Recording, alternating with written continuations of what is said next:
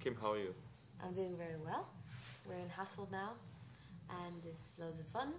And we're with people that are willing to open their hearts and to connect to each other, so that's great. And I also like that people are able to be sort of sarcastic sometimes, or to not be very airy fairy, or not like sometimes you can just cut the crap and talk about what matters. So it's good combination of true honesty and making fun. Who are you? Who are you? I am Kim.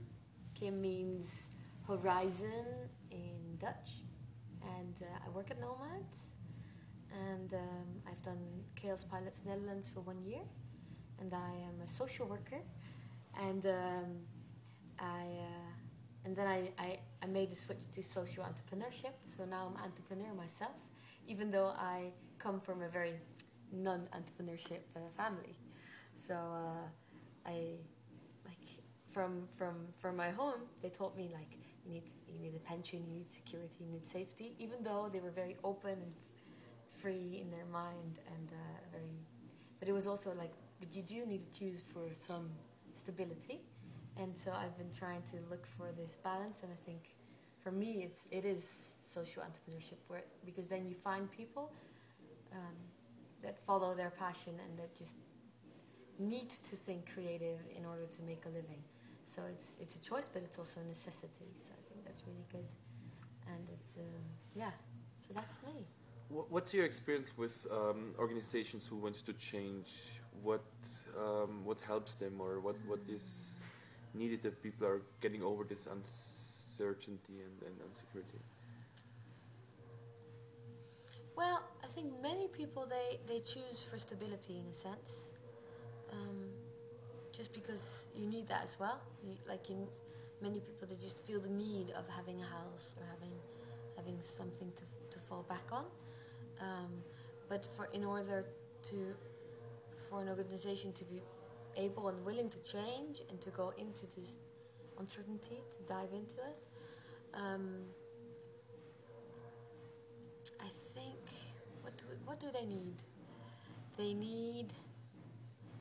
I think they need trust in the people that are the organization, because every organization is built of people, and often we talk about them, the managers, or they from Knowmads, or they from Shell, whatever. But it's not like that. It's the people that form this organization. And as soon, I think, as you have trust in those people, then you dare to jump into this change, because you trust that whatever is happening, it's done for the better good. So it makes sense, because because the people, they're good in their hearts, so we're moving towards something bigger or greater. How do you feel about, like what you said before, like in Nomads, you're right now at the point where you really don't want to reinvent the wheel every time? And what's your challenge in Nomads, and how can other organizations, people learn from that?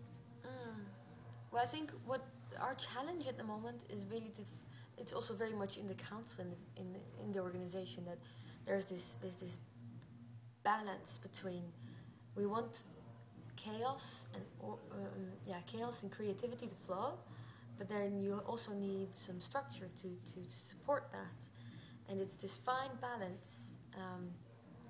So you need the minimum structure possible, or order possible, to support this creativity and to support this chaos, but you shouldn't let it run wildly and free, because then you keep reinventing the wheel, because some things, they have just proven that they work, and you need to figure out what works, or what is just a cultural heritage that is not supporting us, or is something that we're actually just taking because we're used to it and we think it's safe, but it's actually not really working.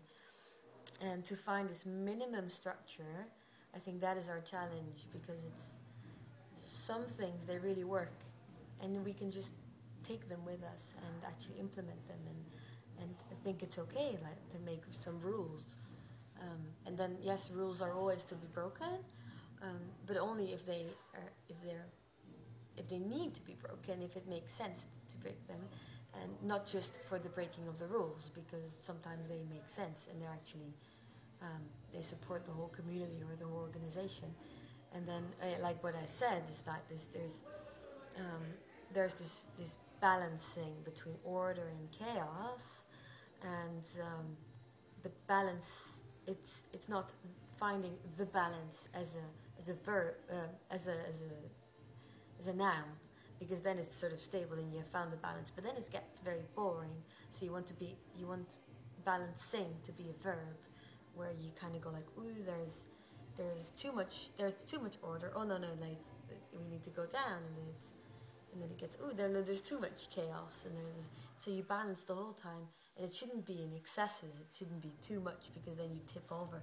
But just the whole time, this flow. So this whole, and that if everyone is aware of this balancing verb, then I think as an organization you're on the right track. But you will never have the perfect moment, because as soon as you're there, you try to grasp it, and then it's people, and people are never perfect, and there's new people, and then someone comes in and has a new idea, and then you need to be able to go with that idea, and then the whole time, like this flow. Yeah. What do you think? What skills do we need in the future? Well, it depends very much on in which field you are, because I think we need people that are, like my dad, he's an autist, and he's very skillful, but he cannot deal with change. But he knows how to program computers, he knows how planes are built, and he knows how to form the best music compositions. He's very good in structures. And I think that's awesome, and we need to cherish those people, but we shouldn't ask of them to be able to work in flex places and to change desks all the time and to be so there's different. I think that what we need is that everyone has the awareness that there's all these different people that have different skills. So some people are they thrive in chaos, and they're very chaotic, and things need to change and rules need to be broken, and that you have that attitude where innovation can happen, but you also need people just to back it up and just to do the sort of structural tasks, and to make the support system, to make the website that knows that the whole internet is built out of ones and zeros. And I don't even know if that's true. I don't know. I mean, I'm not that kind of person, but there are people that know that, and we shouldn't lose that, and we should cherish that as well. So I don't think we should say this is the perfect way to do things, but we should be all aware that there's all these different skills and that we can use them all. What can you learn what can other companies, organizations, schools learn from the Knowmads? I think Knowmads are really good in seeing people who they are, so that they can be professional, and they're humans. So you can have fun and you can do your work well, and that you don't have to put in this mask like, now I'm your boss, and then everyone should praise that boss, and just not pretend that also that boss goes to the toilet every morning and shits. Like everything, like everyone, or like less blood. Banal. What is that? Anyways, you could, like, they also have a kid, they have a wife that they love, they have a mother that they care for. So everyone has this life, like a human life, and wants something. And I think if you find out what everyone wants, and if you can combine that and you know that of each other, then you can build something great. Thank you. Yeah.